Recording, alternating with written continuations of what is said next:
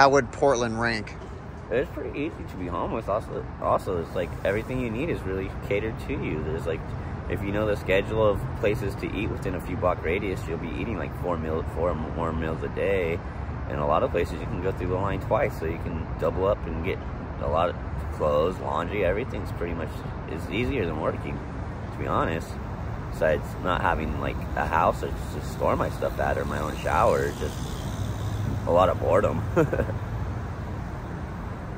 Would you say that's maybe what attracts people to Portland or also keeps them on the streets longer, is that it's a little easier to be homeless here than other places? It's a little too easy. Like, you really don't need nothing. I've seen some of the people that don't even try to find a job. They're just like, either their mind's gone or they have no determination or don't care for themselves. It's just like, it seems like they just don't care to find a job. They like the freebies.